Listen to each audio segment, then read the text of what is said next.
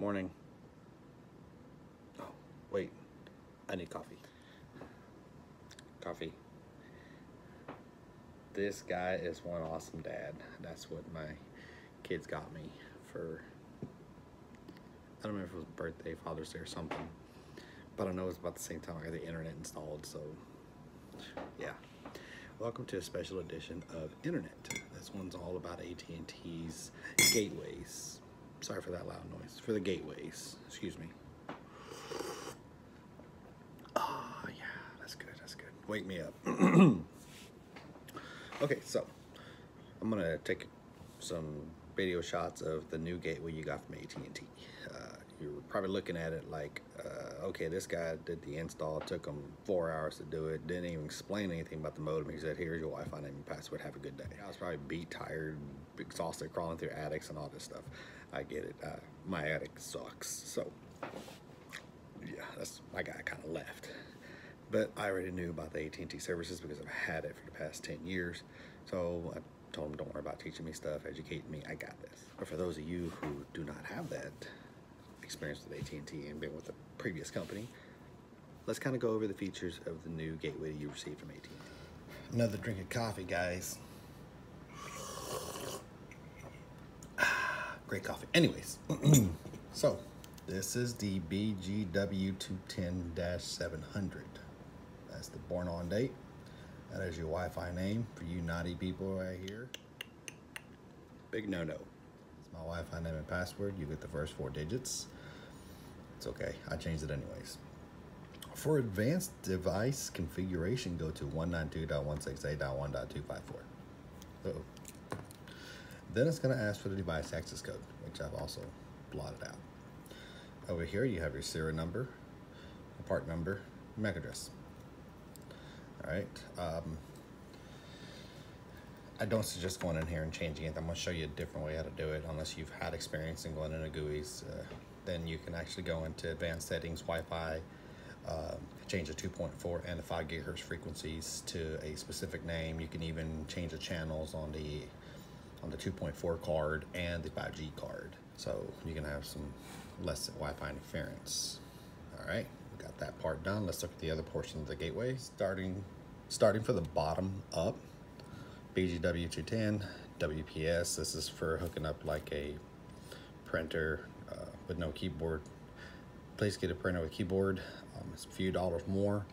This opens up your network, so if your neighbor for some reason is doing the exact same thing that you are at the exact same time, trust me, that'll happen instead of winning a lottery. So let's go ahead and not use that for that feature. Okay, and then you have your phone, broadband, and power. That's super simple. These three will light up green. If you don't have a phone, don't worry about it. Broadband. If your internet is working, you'll have a green solid light with a power light green also. It'll go green. If it's red, it's because the service has been, the lines may have been cut by a telephone pole, damaged, a tree limb hit the line, your neighbor ran over the front pedestal that has the AT&T and communications logos on it. And then there's the AT&T logo. Backside, bottom up, get your power, got your reset. Press the reset once to reset the modem. Press and hold the reset for 20 seconds. Please use a stopwatch or a second hand. It will reboot the gateway back to factory settings. So if you have a custom password that says I am a land god, it will revert back to the password on the gateway. Phone line 1 and phone line 2. You don't separate it like you used to on the different lines. You just hook it up to, and your phone will have a line 1, line 2. Your broadband will be for copper, and ONT would be for fiber. The technician will let you know which one you're on. You got 4 Ethernet ports in the back, 1, 2, 3, 4, or 4, 3, 2, 1, and 2 USB ports. These are 5 volts, 1.5 amp, 1 amp. It's not very fast charging. You can charge your phone on it. And then it just says, it's BGW210. That's pretty much it for that part. All right, another sip of coffee. God, it's hot. So the AT&T router / modem gateway, residential gateway, the dang black box with the green lights that keep blinking green and red, that's when your service is out. So they're pretty straightforward. They've made this into a simple gateway.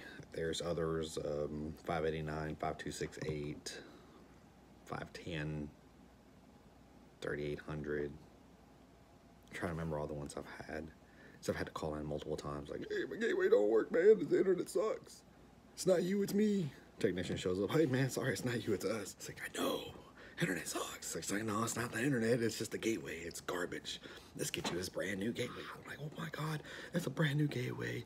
It's gonna have 2.4 card BGN reaching 600 total megabytes per second. And the 5G AC card capacity of 1600 megabytes per second. I don't know what all that means.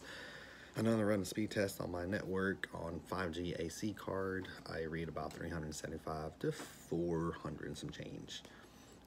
When I'm reading 2.4 card, 20 to 50, because it's looking for that BG card. Most, like my doorbell ring, it works on 2.4.